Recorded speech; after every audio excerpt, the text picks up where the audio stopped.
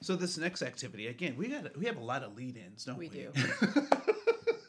Well, the activity is tied to something that we want them to reflect on. So Yeah, yeah. So this is we talk about this as the illusion of knowledge, right? And the illusion of knowledge simply it manifests itself in a number of different ways. Right? So one is that people think they know more than they actually do, which is referred to as the Dunning and Kruger effect, right? So incompetent people aren't are in they can't recognize their incompetence, so they actually think they're more competent than they do. The shadow side or the flip side of the Dunning and Kruger effect is the imposter syndrome, that people typically think that I must, because everyone else isn't getting this, I must not be as smart as I think that I am, right? And so those are illusions of knowledge. And so we invite people to kind of challenge their own illusions of knowledge. And one way is by looking at the bus and deciding which way the bus is going. Typically, young people under the age of 7 get this correct all the time. And did you see why they did that? Did you see that in the video? no, I didn't. Okay, so there's a video that we'll make available to you that you can use if you have time. But most young people say that the bus is moving to the left because they ride the school bus, and that's where the door is, right, on the other side. And so those of us who don't ride the bus very often would not necessarily recognize which direction that goes, right? So we assume we know things when in fact we don't, which is how we get to the bicycle exercise. Right. And with the bicycle exercise, we ask people to, how many of you have ridden a bicycle, know what a bicycle looks like, and so please take a minute to sketch that out in that section. And that once they do, we ask them to look at it and see what they think is missing, look at one another's bicycle and see what they think is missing. And often you'd find people forget to put handlebars or pedals or even a seat. Yeah. And so it's interesting to think, oh, I know how to ride a bicycle. I know what a bicycle looks like, but when it actually comes down to it, do I know how to draw that out and what it requires to run a proper bicycle? Yeah. And you have an awesome video on this too, if you want to use that, around a company that did this exercise and then built the bicycles the way they were sketched and had the person who did the drawing try to ride the bicycle, and only one person actually got that right. Yeah. So it was a really fun video to watch too. Yeah, so we'll make sure that that's attached to this as an ancillary or additional piece, particularly if you're doing a longer session, right? But the real takeaway about this is that we have to challenge our assumptions, right? Our illusion of knowledge. And so that's where the unconscious bias and stereotype threat pieces come in. And when we start talking about the 3 stories, so there's William, there's Jane, and there is Katie. And each of their stories have some nuances around this, either the approach that people have had making this this acknowledgement of the illusion of knowledge, or addressing this unconscious bias. And so we'd like to use this activity to really start talking about how do we challenge and address our unconscious bias. So when you walk into any situation and you assume you know stuff, you might not actually know it. And that's where these exercises come in to say, I think I know it, but this is how I'm going to ask questions instead of making assumptions. Yeah. So in William's case, and you saw this in the lesson, in William's case, he really feels as though he's being questioned for not just what he's done or who he is, but because he is a part of an ethnic or racial group. And so we also take people through an activity that challenges their illusion of knowledge or what they've learned with those pluses, minuses, and zeros. So this activity is very similar to the activity that we did previously about pluses, minuses, and zeros. And so this could be something that people take home with them, or that you address very, very briefly. But the nuance in this particular exercise that is a bit different is that we've added obesity to that. And unfortunately, for many folks, that is still one of the prejudices or or ways to discriminate people that are socially acceptable. Right. Right. We've also added women in leadership and then people like yourself because I have identities that you feel are being dealt with differently. Yep. So that would be very similar to the pluses, minuses, and zeros. All right. In my exercises, I found that once we've gotten through that first one, we typically do this as homework just for time. Yep.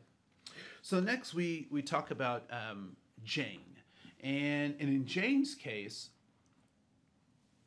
Jane is, as you remember, being challenged to speak up for herself and be an advocate for herself, and also looking at that pushback or the fear of the pushback by being an outspoken woman, right? And so this activity really is about looking at the double standards. And how have you used this activity in your sessions? So we ask people to look at the words in the center and then define them, put it into the respective boxes, right? Typically, if you see aggressive, and you could have this on both sides, but if you see aggressive for men and boys and you think of, football, and aggression is a positive word in that context, but then when you see aggressive for women, it becomes a negative connotation to that word. And so we've asked them to define it and see where that works and how that is perceived to everyone who hears that in the context of a man or a woman. Yeah. And the secret to this activity, and only you as a facilitator you're no smarter than anybody else, so somebody else will probably figure it out too. But the words are paired, and they're paired in such a way that the activity that is happening can have one of those two descriptors. And so when we talk about aggressive versus assertive, right? Yeah. So those are actually the same activity, but the descriptors make them sound very different.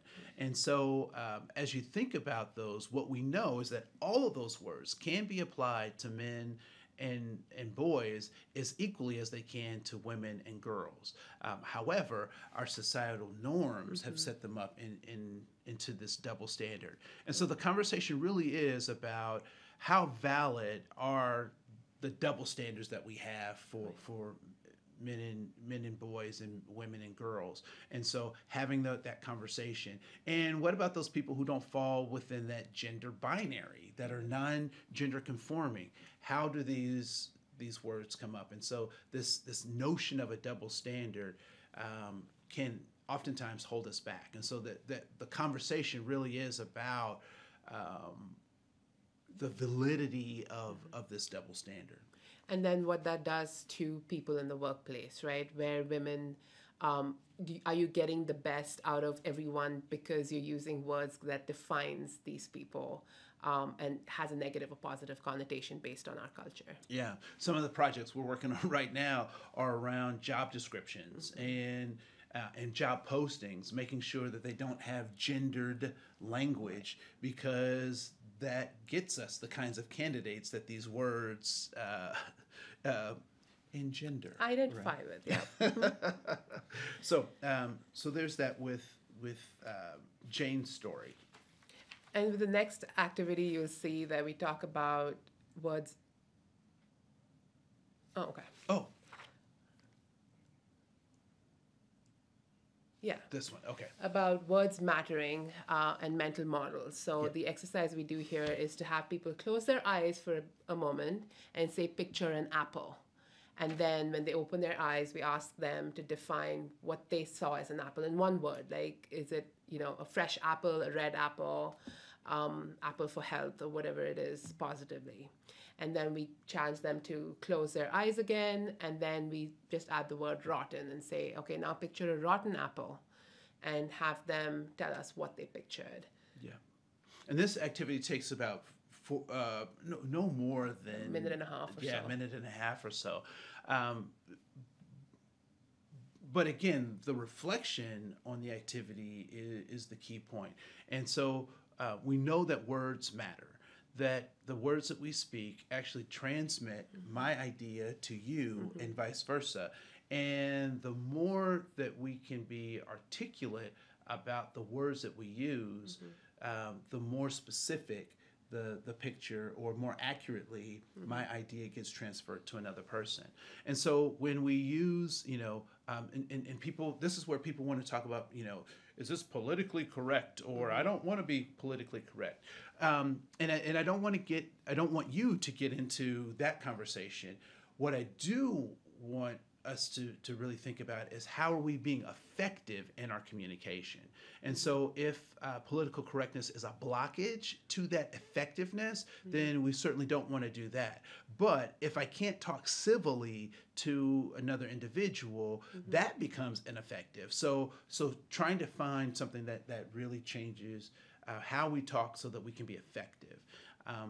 And then what we challenge and what we don't challenge matters, right? So those previous zeros, those things that we don't address, we fill in the gaps on those things, right? And so our silence is acceptance. And so if people are using inappropriate terms or words or slang terms that aren't uplifting or motivating to people, then those are the mental models and the things that we should be challenging.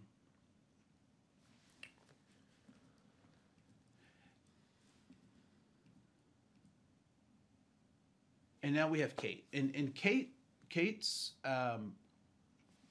story is a very interesting one because it is really about an attribution error, right? So we're attributing, we're trying to make a cause and effect analysis when there is no connection between the cause and the effect. Because we're trying to justify our bias there. Yeah. So in Kate's situation, she is perceived to be obese by a physician, but what we also recognize is that BMI, body mass index, is not directly related to health, right? Like health and body mass index, there may be some correlations, but they're not a cause and effect relationship. And so as you think about that, I want you to be, as a facilitator, prepared to address those particular things. Because again, this obesity is one of those bias or discriminating features that people still think are acceptable to have, right? So you'll see it in movies that it's usually a morbidly obese person is the point of jokes, is the comic relief. And I have to say, I appreciate that show, not 30 something, This Is Us. Have you seen that show at all? This Is Us. For probably Is that Katie too? I think she is Katie on that, right? Right. Yeah. So there's a woman who, by many accounts, folks would say is morbidly obese. But I think it's the first time that I've seen on television they've actually shown her struggles with it. And that she has a human aspect to it, right? So she's not a dysfunction walking around. Right. She's a 3 or 4 dimensional human being operating with these challenges and addressing a world that does not necessarily see her gifts or her talents before they see her physical presence. Right. I think it's important to remember, right, if you're concerned about health, it's a very different approach than the ridicule we're talking about. So you could be concerned about someone's health and have a conversation, a respectful conversation around it, and challenge your biases, right? Because how someone appears physically has nothing to do with how you should treat them as a person. And so that's a big part of this activity, is to try to realize that irrespective of how someone looks, you still have to treat them respectfully. Yeah. And we're giving you this as facilitators so that you can gear yourself up for this piece of the conversation, because this might be one of those places where people's biases, their prejudice, and their unconscious bias manifests. And so you need to be able to address those in a caring and competent way. Right. And so this next activity is designed to kind of engender some of that, right? So this activity is simply count the number of triangles. and then you give them 30 seconds and ask them how many triangles did you get. Invariably, you'd get like 9, 10, 13, 15. And once you get someone with the high count, congratulate them, have everyone in a round of applause, and then ask them to define a triangle. So what is a triangle? Typically, it's defined as something with 3 sides and 3 corners, and people will come up with these answers. And then ask them to look at that and ask them to identify how many of those triangles have 3 sides and 3 corners. And then they realize, oh yeah, 0. You have 3 Pac-Man, but you don't have 3 triangles. And so we talk about, how did that happen? How did you identify or count 15 triangles when they don't have the complete information? And that's where we fill in the gaps. We come up with our biases and picture triangles the way we see them. And it's also why some people will count 3 triangles and some people will count 15, is because that's how you are filling your gaps. And that's simple Gestalt psychology, right? That if we don't have an answer, our brain is not wired to go without an answer, so it will create an answer. Even if it's the wrong answer, the brain says, well, at least I have an answer. And so we have to recognize that. And so when we talk about Katie's case in particular, we have to be mindful that sometimes we can make correlations that don't exist, that we can draw conclusions that aren't actually conclusions that make sense either for the context, for the time that we're in, or for the situation that we're involved in. And so it's important for us when we're thinking about hiring decisions, when we're thinking about promotions, when we're thinking about who needs to receive disciplinary action, right? Is it possible that I could be making correlations with things that actually aren't corollary at all? Could I be making connections that aren't there? And so that's why it's important to have policies and procedures, to have written documents that allow you to guide your processes in a systemic way, so that you eliminate some of that unconscious bias and really allow people to develop an opportunity to be their best selves. And the whole fact that it's an unconscious bias is that you're not doing it. Again, we're not blaming anyone here. You're not at fault, but it is your responsibility here to say, I may come in with this information and I may fill in the gaps, but what can I do to challenge myself so that I don't do that? Yeah, and a lot of times when we get to this part, we talk about this fault versus responsibility, and that we talk about blind spots, that our cars have blind spots, and they're typically in pretty obvious places, right? So the sides or the back or underneath the car. And I oftentimes joke that if you drive a Hummer, the whole thing is a blind spot, right? But it is not my fault that I have blind spots. However, it is my responsibility. Right. And what are the 2 ways that we typically kind of find out about our blind spots? Building awareness, right? Exposing yourself to things that you're not familiar with. So you could do it watching a show, a documentary. I'm not saying, the culture comedy shows, but a documentary or reading books about people's experiences from cultures different from yours.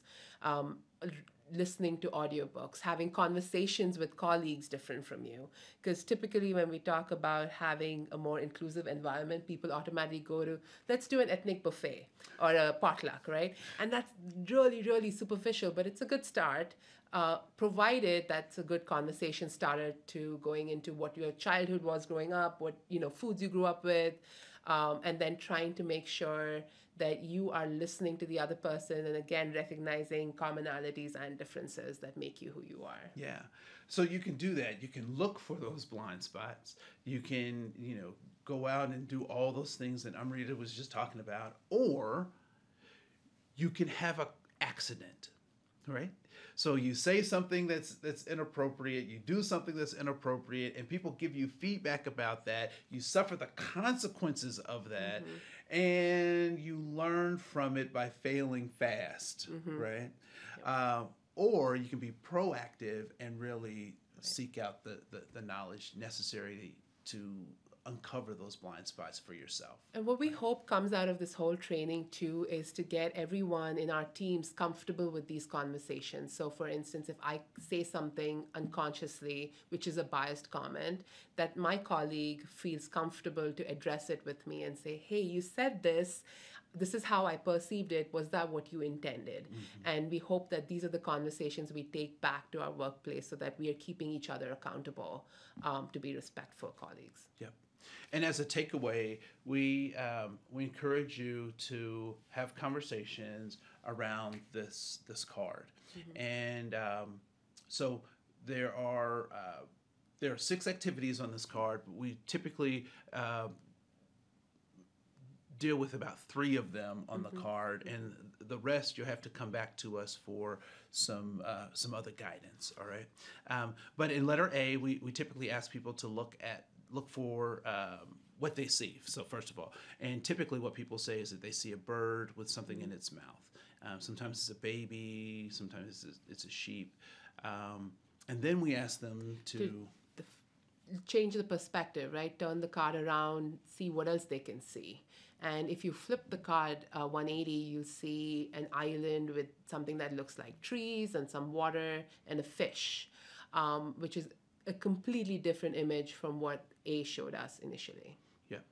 And so then the question, the reflection question is it possible that your colleagues, people outside of your frame of reference, outside of your paradigm, your context, could be seeing a world that is totally different from yours? And hopefully the answer is yes, that is at least a possibility. And then we move over to letter B. Letter B simply is, we ask people, what is it that you see? And many folks say that they see a face, and other folks see the word liar. And when they encounter this card, the lesson is what you lock on to is what you see. So if I lock onto positive things in my life, I see positive things. If I lock onto negative things, I see negative things. But simultaneously, as I lock onto some things, I'm locking out other things. And so if I'm in a homogeneous group, I will always see my group, or what my group does will always seem normal. And I'll lock onto that, but I'll lock on the other possibilities that other groups could have the same or similar issues, concerns, or motivations. I have to quickly put a plug in here. If you feel you need to expose yourself to people different from you, and so you're not in homogeneous groups, a great way to do that is the Mayo Employee Resource Groups, the merges. So if you yourself are not on a merge, I would encourage you to do that as facilitators for these conversations. I would recommend that you expose yourself to as much positivity around these different groups, or as much conversation, not just positivity, but a conversation around these groups, so that when you walk into these situations, you are more aware of your own biases, or where you can answer questions and address situations. Yeah, merges are great resources for this. And we would encourage you to, as a facilitator, to join a merge, but also make a plug for the merges at this part in the program, right? Letter C, we've already covered. And how do you do number 3? How do you address number 3? In fact, on the card, you'd see some words right there, which will help you address it. So typically you'd say, okay, can you see a finger? Can you see a hat? And then I think there's also an arrow too. Yeah, and a house. And so people will typically mark that out. And then what else can you see, right? So you're seeing things that are blacked out, that are present, but what is in those spaces that you may be missing? So if you look at, just take a pen and then mark a vertical line on either side of those black objects, you'll read the word fly. And so people don't often see that, is because you're seeing only what is very evident, and you're not seeing the message between the lines. Yeah, and we're also directed to see those shapes, right? So just by people mentioning those shapes in the space and in the room, I'm now looking for more shapes, where if I was free to, without any other confines, if the context wasn't the way that it was, if we hadn't had a certain kind of paradigm around this diversity conversation, if we, weren't at work, I might see things a whole lot differently. But that limits my ability to see what can actually provide me real information, which is the word fly. And so with these sets of activities, we hope that you're able to engage our colleagues in expanding the learning from the stereotype threat and the unconscious bias online trainings, so that we may have a more dynamic experience in this learning session, but actually that we extend that learning to every aspect of our working life. And lastly, too, we give you another handout to give folks, and I don't know if it's on here, but we'll make sure you get a copy of it, which is your takeaways. Here it is. And so your takeaways around 8 things to remember, what you can do, like we talked about, what you can do to make sure that you are challenging your biases and learning more about the world around you. And so these are some things that they get as a pocket card that they can take back with them. Yeah. So if you have any further questions or comments, both of us are available to do consults. If you feel that this is something that other groups can benefit from, please share this link, share this training session, because we want to make sure that we provide an opportunity for all of our employees to get access to recognizing how they can diminish their unconscious bias, so that we can all have equal and fair opportunities. Yeah. And just as a reminder too, what is in it for you as a facilitator? I think having these conversations, not just in a passive way, but having it where you are up there talking about these conversations, makes you a little more comfortable with this. I know I've had great learning with the sessions that I've taught facilitated with the people in the groups. And so this is a great learning for you and a growth opportunity for you, as well as your colleagues that you're working with. Yeah. And you don't have to have all the answers. Your job is to create the space where people can discover these things about each other and about themselves in a safe space and environment. So so don't feel like you have to. And here's the other thing. And this is the kicker. You have a style of training, and I have a style of training, and they don't have to be the same style of training, right? So you don't have to do things like we do it. You don't have to, you may be way more funny than we are, right? I'm sure, you're probably at least more attractive than I am. But you don't have to, we're not trying to make mini me's. We really want you to look at these activities as things that you can do yourself, because there's no magic to this. There's no mystery. It really is about skill building and development. Here's another thing that I'd like to give you, is that if there are any pieces of this that you think would be valuable for your teams or your take little pieces of this and practice with your teams or work groups or other people's teams and work groups, because that's how you build the muscles to be an effective facilitator. Yeah, a great place to do this is when you have your team meetings. Ask for 5 minutes on the agenda at the beginning of every meeting and talk about unconscious biases, service excellence, teamwork, and all of these conversations. And you'll find there's a common thread that connects all of these different aspects of any human interaction. Human interaction. I like that. I like that. My name is Andre Koen. Thank you so much for your time. Hopefully it gave you some skills that you can use. I'm Amrita Prakashna. Thank you again. Peace out. We're out, people. Yeah.